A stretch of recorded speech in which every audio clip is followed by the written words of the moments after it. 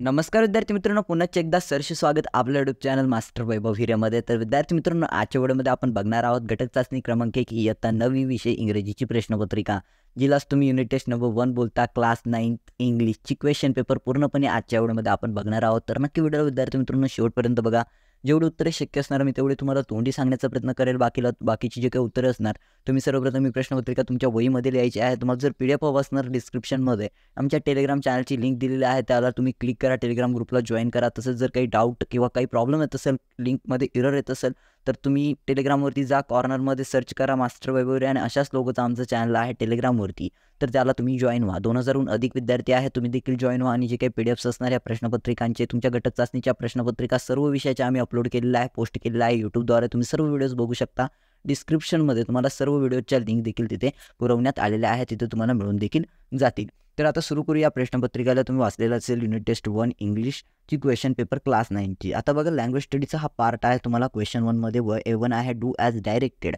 परंतु do as डायरेक्टेडचा अर्थ होतो की जशाच तशी, म्हणजे थोडक्यात सूचनेनुसार कृती करा. परंतु सूचनेनुसार माझ्या सूचना आहे का, जर तुम्ही याआधी आमच्या चॅनलवरती व्हिजिट केलेलं नसेल तर प्लीज एकदा व्हिजिट करा, या व्हिडिओला लाईक आणि चॅनलला सबस्क्राईब करा, ऑल नोटिफिकेशनवरती सेट करा.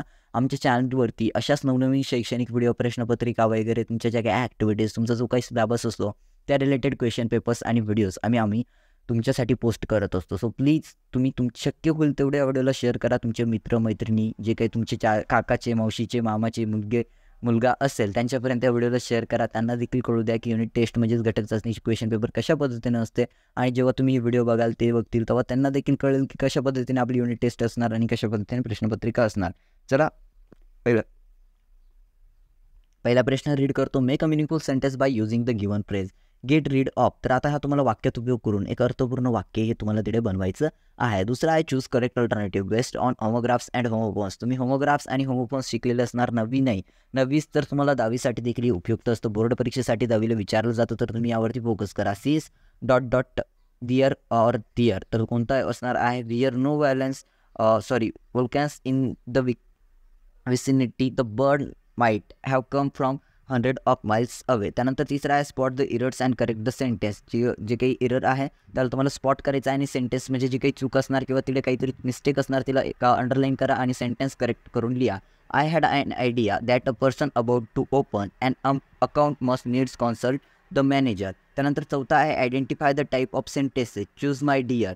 तर विद्यार्थी मित्रांनो, हा कोणता टाईप ऑफ सेंटेन्स आहे, म्हणजे वाक्याचा प्रकार कोणता आहे ते लिहायचं आहे. पाचवा आहे पंक्च्युएट द फॉलोइंग सेंटेन्सेस. म्हणजे पंक्च्युएट करायचं आहे. यामध्ये जे काही पूर्णविराम बोलता, कॉमा बोलता, उद्गारवाचक चिन्ह, त्याचा तुम्हाला वाक्यात उपयोग, त्याच्यात फक्त तुम्हाला उपयोग करायचा, ॲड करायचं. With a burst of celebration the family passengers and crew of the British vessels headed towards new Switzerland. त्यानंतर आहे A2मध्ये डू ॲज डायरेक्टेड, ज्यामध्ये पहिला आहे डायरेक्ट अँड इनडायरेक्ट नरेशन. ज्यामध्ये पहिला आहे I don't agree with you sed the stranger to the and. त्यानंतर आहे विद्यार्थी मित्रांनो दुसरा, the story began badly, said the smaller of the small girls, but it had a beautiful ending. त्यानंतर दुसरा आहे चेंज द व्हॉइस. आता voice change करायची आहे. People around the world contact the villages. त्यानंतर तिसरा आहे कन्वर्ट द गिवन सेंटेन्सेस, ज्यामध्ये विद्यार्थी मित्रांनो the branches where convert the given sentences तुम्हाला कन्वर्ट करायचं आहे, ज्यामध्ये the branches where very long and extended straight out the trunk making them perfect platforms for a structure. Rewrite a complex sentence. Complex सेंटेन्सचे type तुम्ही शिकलेले असतात, जे काही simple sentence, complex sentence, compound sentence, तर तुम्ही त्या सेंटेन्सच्या प्रकारमध्ये तुम्हाला ते कन्वर्ट करायचं असतं.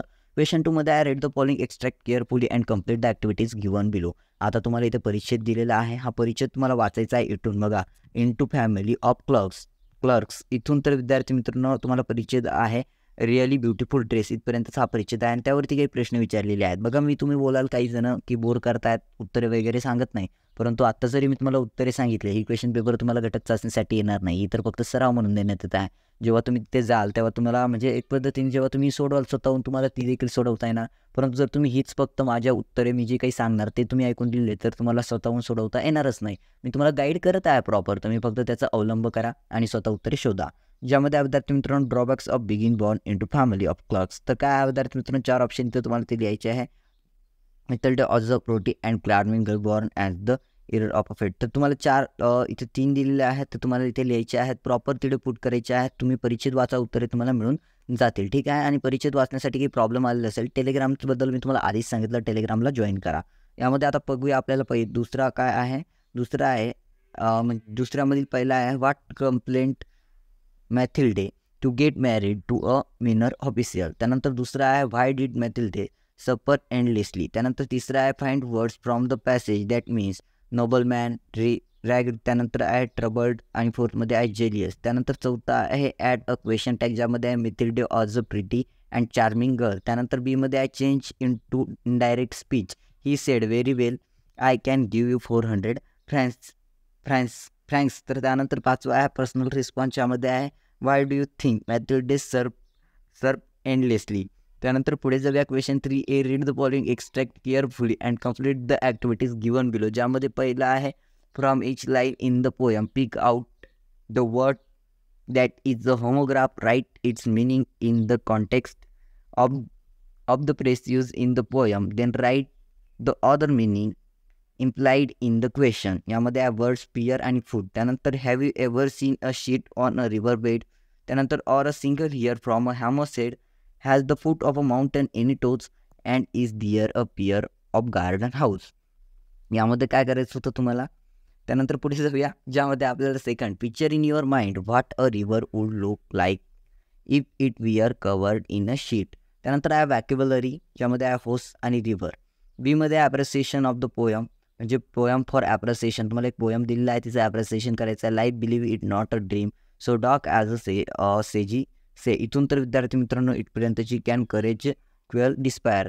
त्यानंतर right and appreciation of same poem based on the following points. आता तुम्हाला ॲप्रिसिएशन लिहायचं आहे, ज्यामध्ये तुम्हाला कवितेचं टायटल, त्यानंतर पोएट कवित्री कोण आहे, त्यानंतर theme, central idea, rhyme scheme, figure of speech कोणती एक लिहा, स्पेशल फीचर्स काय, type of the poem, imaginary, implied meaning of etcetera. त्यानंतर फेवरेट लाईन्स. त्यानंतर Y I like don't like the poem. त्यानंतर क्वेश्चन पाय आहे रायटिंग स्किल, जो की लास्ट क्वेश्चन आहे तुमचं यामध्ये.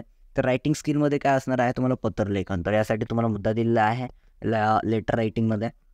बघा, plastic pollution causes great harm to environment causing air water land pollution since plastic is not degradable. म्हणजेच ते काही विघटन होत नाही. प्लास्टिकमुळे खूप सारी हानी होते पर्यावरणाला, जसे की पाणी प्रदूषित होतं, वातावरण प्रदूषित होतं, तसेच आपलं हवामान देखील प्रदूषित होतं ते ऑर मिलियन इयर्स. आणि जे काही जे आहे ते कुजत नाही किंवा विघटन होत नाही, आणि ते लाखो हजारो लाखो करोडो वर्ष ते असतं. आणि ingesting plastic kill lack of animals, आणि प्लॅस्टिकमुळे लाखो प्राण्यांचा मृत्यू होतो. तर ते जेव्हा जळतं तर प्रदूषण देखील होतं, असं इथं म्हटलं गेलेलं आहे. तर आता फॉर्मल लेटर दिलेला आहे आणि इन्फॉर्मल लेटर. सर्वप्रथम इन्फॉर्मल लेटर आहे यू आर करण ऑर करीना. तुम्ही करण किंवा करीना आहात, रिसाइडिंग ॲट अ 103 सुंदर मिलन MG road Nagpur. You R and never takes a cloth bag for a shopping, always getting plastic bags for her groceries, etc. Write a letter to her using the points mentioned in above the snapped. Also add your on points. तर विद्यार्थी मित्रांनो, your ant म्हणजे तुमच्या aunty, तुमचे जे काही काका काकी, चुलती, मामा मामी जो कोणी असेल ना, त्यांना लेटर यायचं. मामी बरं का, थोडक्यात मामा काकी किंवा मामी यांना लेटर लिहायचं आहे. त्यांनी कधी साधी थैली वापरलेली नाही, साधी पिशवी वापरलेली नाही, नेहमी ते प्लॅस्टिकच्याच पिशव्या वापरतात. त्यांना समजून सांगायचं आहे की प्लॅस्टिक किती हार्मफुल आहे, आपल्याला म्हणजेच कापडाच्या पिशव्या वापरल्या पाहिजे, अशा गोष्टींबाबत त्यांना तिथे समजून सांगायचं आहे. फॉर्मल लेटर बघूया. You are a Karan or किरण. तुम्ही करण आहात किंवा किरण आहात. करण हे मुलाचं नाव, करण हे मुलांसाठी, किरण हे मुलींसाठी. तुम्ही कोणतंही लिहिलं तर मार्क तर तुम्हाला मिळणारच आहे. रिसाइडिंग ॲट अ 103 सुंदर. आयडिया पुरा सेमच आहे. तर आता काय आहे, to the editor of the local newspaper, म्हणजे ही जी काही बातमी आहे तुम्हाला वृत्तपत्रामध्ये द्यायची आहे. आणि त्यांच्यावर एक समाजात जागरूकता आणण्यासाठी त्यांना पत्र, म्हणजे एक पत्राद्वारे तुम्हाला सांगायचं आहे की आपण ही न्यूज देऊया लोकांना सतर्कतेसाठी. अशा पद्धतीने तुम्हाला त्यांची विनंती करायची आहे. तर अशा पद्धतीने विद्यार्थी मित्रांनो, तुमची unit taste number 1 class 9 subject इंग्लिशची question paper घटक चाचणी क्रमांक 1 इयत्ता 9वी विषय इंग्रजीची प्रश्नपत्रिका आपण पूर्णपणे इथे बघितलेली आहे. या प्रश्नपत्रिकेबाबतचा तुमचा काही प्रश्न असेल तुम्ही आम्हाला कमेंट करू शकता. आम्ही 24 तास तुमच्या सेवेसाठी हजर आहोत. आम्ही तुमच्यासाठी नवीन व्हिडिओज देखील घेऊन येणार आहोत. तर नक्की तुम्ही या व्हिडिओला लाईक आणि चॅनलला सबस्क्राईब करून ऑल नोटिफिकेशनवरती सेट करा. काही डाऊट असेल टेलिग्रामला जॉईन करा, तिथे मेसेज करा, इंस्टाग्रामला मेसेज करा, इंस्टाग्राम ID दिसतोय. आणि तुमची काही कमेंट असेल, आम्ही पूर्ण कमेंट्स रीड करतो, सो तुम्ही कमेंट करून आम्हाला विचारू शकता. Many more doubts we can solve in just a second, so please comment अस. ठीक आहे. ज्यांनी देखील व्हिडिओला शेवटपर्यंत बघितलं सर्व विद्यार्थी मित्रांचे मनापासून आभारी आहे. सर्व सबस्क्रायबर्स, सर्व व्ह्यूअर्स, सर्व लाईक करणाऱ्या विद्यार्थ्यांचे मनापासून आभार. तुम्ही शिक्षक असाल, पॅरेंट असाल, तुमचं देखील आभार. सर्वांचंच आभार, सर्व मंडळींचा आभार. तर नक्की तुम्ही फक्त आणि फक्त आपल्या पाल्याच्या उज्ज्वल भविष्यासाठी किंवा विद्यार्थी मित्रांनो तुम्ही तुमच्या उज्ज्वल भविष्यासाठी, शैक्षणिक आयुष्यासाठी, शैक्षणिक भविष्यासाठी या चॅनलला सबस्क्राईब करून ऑल नोटिफिकेशनवरती सेट करा. भेटूया आपण पुढील व्हिडिओमध्ये. तोपर्यंत tata bye bye, take care.